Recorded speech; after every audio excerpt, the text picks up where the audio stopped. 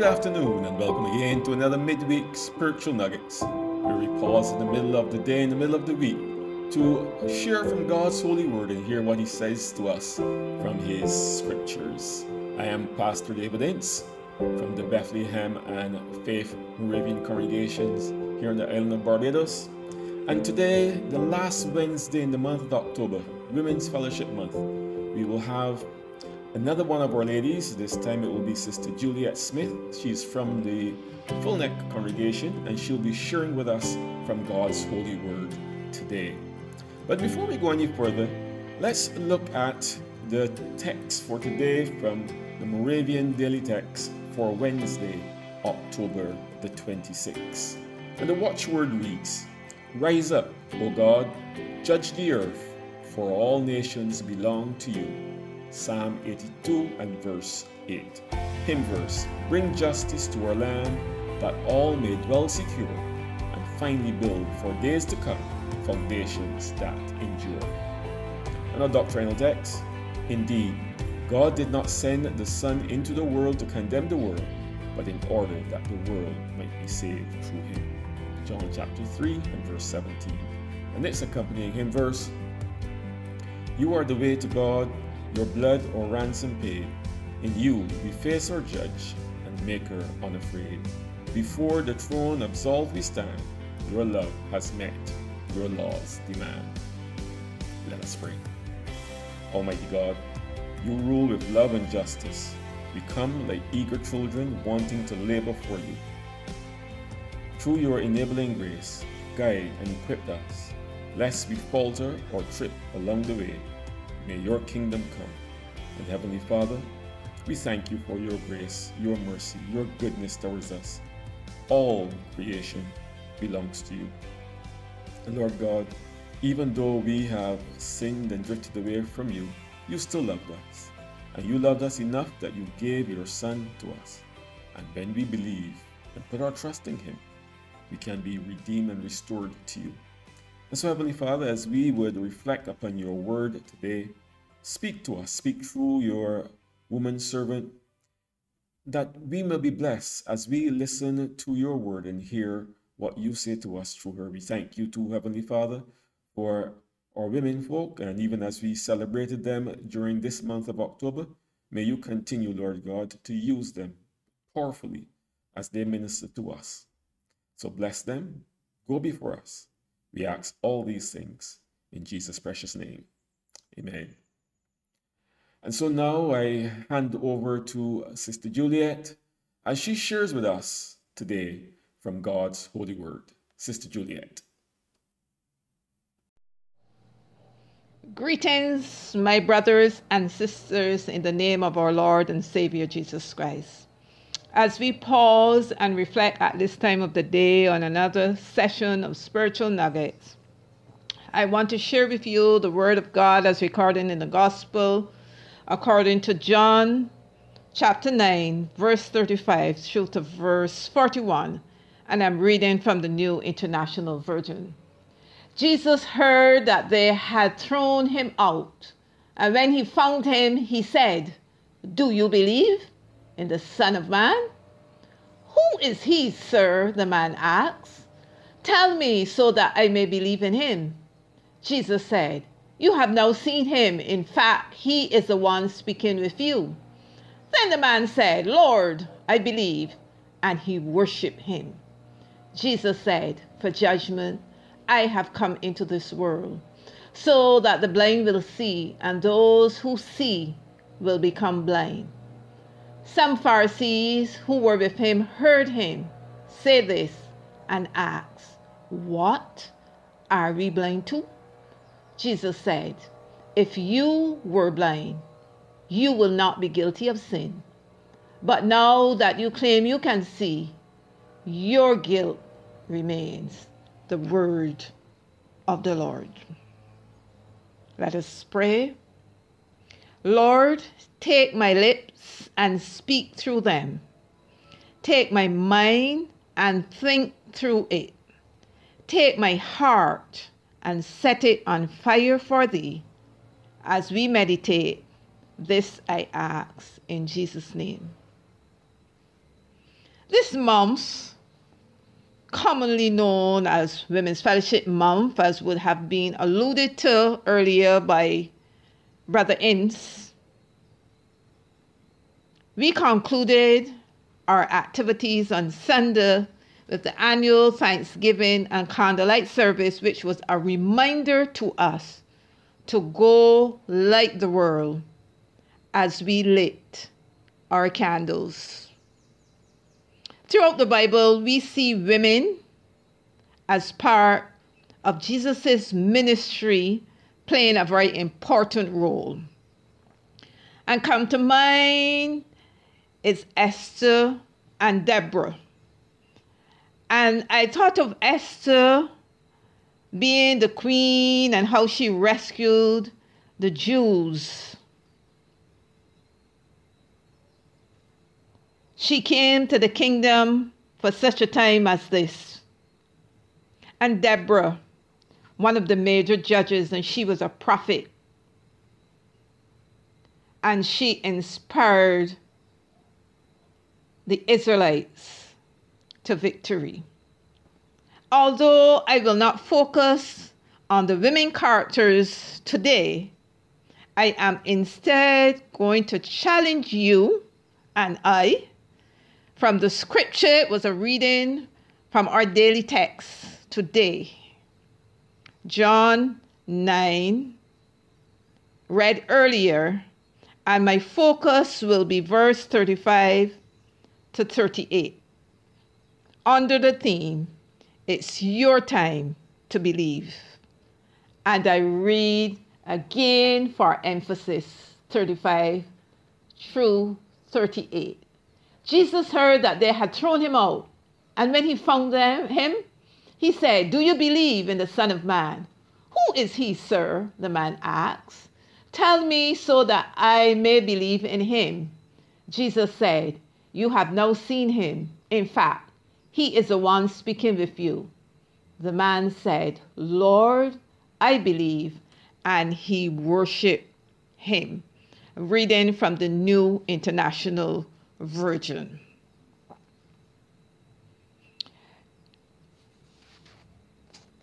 You may be thinking, believe what? Nowadays, there is so much fake news among the truth and good news that sometimes you cannot see it, neither can you believe it. But I am here to share that it is your time to believe in Jesus Christ, the Son of Man, the Son of God, same person. It's your time to believe because, one, Jesus will come looking for you. In the background, earlier in John tells us about this man who was born blind, whom Jesus had healed. And the Pharisees investigated the healing. They questioned the man.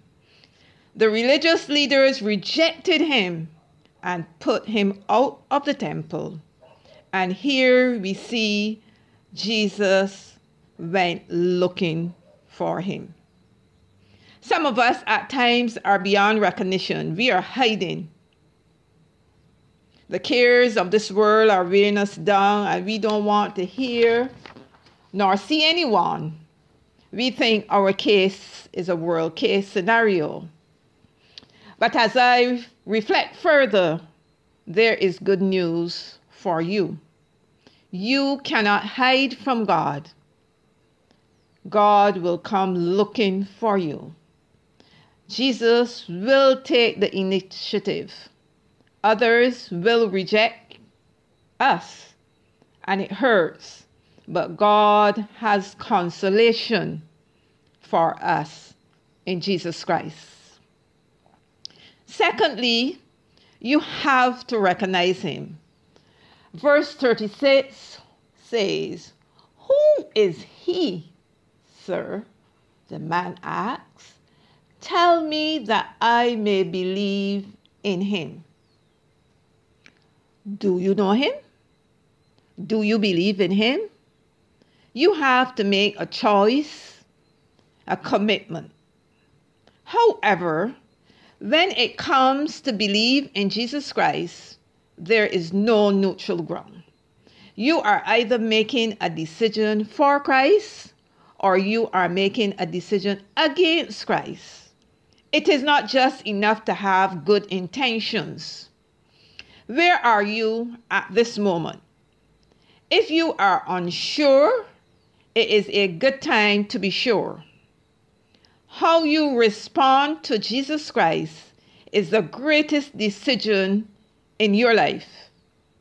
It will determine the quality of life you will have on this earth, as well as your eternal destiny.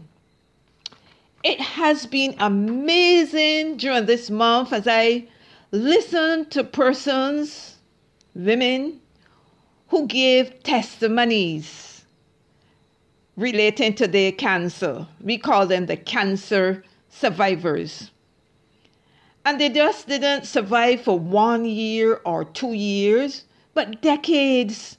We heard testimonies where people have been healed of their cancer for 20 and 30 years, and they're still counting. And it has all been attributed to the saving grace of Jesus Christ. And since it's your time to believe, because Jesus will come looking for you firstly. Secondly, he wants you to recognize him. And thirdly, he is calling you to worship. Jesus said, you have now seen him. In fact, he is the one speaking with us. The man's response was, Lord, I believe. And he worshiped him. The man worshiped Jesus, and he received his worship. The religious leaders said, you can't worship with us at the temple. Jesus said, I will receive your worship. We must admit our spiritual blindness, be forgiven, and set free. If we do not make ourselves available, how can we be enlightened? And we will remain in our sins. And it is not God's intention. Jesus is still healing persons today, healing them in spirit, soul, and body. Pray for a spirit of discernment. Pray that God will remove the scale from our eyes so that we will be able to see and receive. God's temple is open for all of us. And as we forward to verse 39, Jesus said, for judgment I have come into this world, so that the blind will see.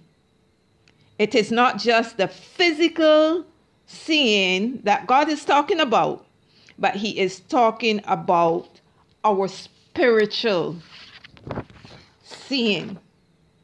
May we be blessed today, as it is your time to believe, for Jesus will come looking for you. You must be able to recognize him and to worship him. Let us pray. Eternal and most gracious Father, we thank you for your word. We ask you, Lord, are we blind also? We pray our answer will be, Lord, we believe. Help our unbelief. Open our eyes, Lord. We want to see you. We want to worship you. In Jesus' name we pray. Amen. I want to thank Sister Juliette for reminding us that it is our time to believe.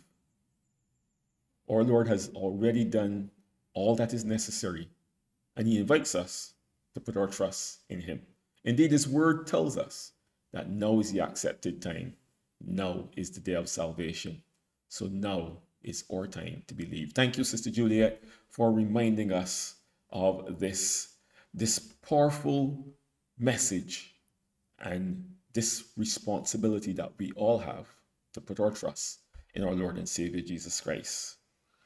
And so, as I said at the top of this broadcast, this brings us to the final Wednesday in Women's Fellowship Month.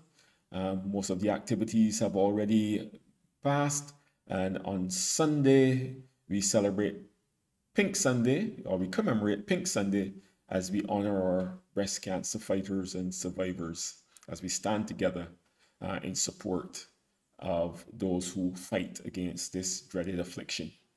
So this Sunday is designated Pink Sunday.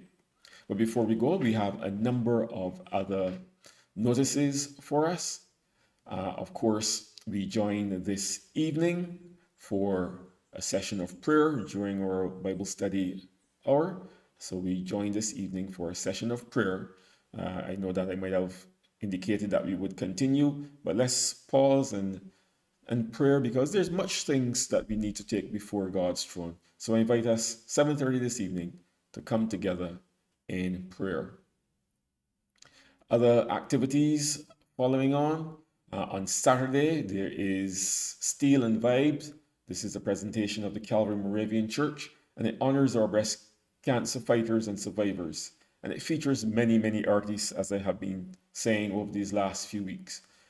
Persons like Paula Hines, Mr. Blood, Police Band Quintet, our very own Calvary Steel Orchestra. Proceeds from this concert will go towards the church's mission and their community work, and in support of cancer awareness. And you're invited to wear pink. Early bird tickets are $40. I believe most of them may be gone by now. General tickets, $50. And then following on Sunday, so after you enjoy yourself on Saturday evening, you may not be, eager to go home and start cooking for Sunday. You don't have to, because Faith Annual Luncheon takes place on Sunday the 30th. And so you're invited to come on up to Faith and have your lunch already prepared, ready and waiting for you. $50 per head, children 10 years and under, $35. There are many things on the menu. Your usual fare, your rice, your macaroni pie, your baked chicken, fish, you name it. For you with sweet teeth, if you want to call it that. There is cheesecake and fruit salads. These types of things are already there waiting for you. So between the hours of 12 noon and 3 p.m., you can also dine in with us. You don't have to take it away. So if you are desirous of fellowshipping with us, we invite you to stay on. There is accommodation being made for you to dine on premises. So Faith Luncheon this Sunday, October the 30th. Adults $50, children $35. And we continue our daily text readings online, so you can join us there. And on Sunday, Faith Sunday morning worship service is at 8 a.m. and following at 9:45 will be Sunday school. So we invite you to come on up to Faith 8 a.m. for regular Sunday morning worship, and stay on with your young ones, because both adults and children are invited to Sunday school 9:45. And at Bethlehem, they're at 10 a.m. 10 a.m. is Sunday morning worship, and that is the session that will be streamed live too on our Facebook pages and YouTube channel. And so if you can't make it in person, you can always join with us online on our Facebook pages or our YouTube channel. For Sunday school, that proceeds Sunday morning worship, and that is at 9 a.m. So you're invited to bring your children and your young ones on. Sunday school is now getting back up to speed, and so we encourage you to come on down. And on November the 20th, this is a little early notice, on the 20th, we will be having our Harvest Festival, and this is at Bethlehem, our Harvest Festival on November the 20th. And the following Sunday, we have our Christingle 2022, and this takes place at the Calvary Meridian Church. And of course, this is brought to us by the Bremer Singers of Barbados. Admission is $20, but we'll be sharing more of that even as the time draws closer. So until next Wednesday, pray that God will continue to bless you, and remember, now is your time to believe and to put your trust in God. And we look forward to seeing you this evening as we join together in prayer. Receive the benediction.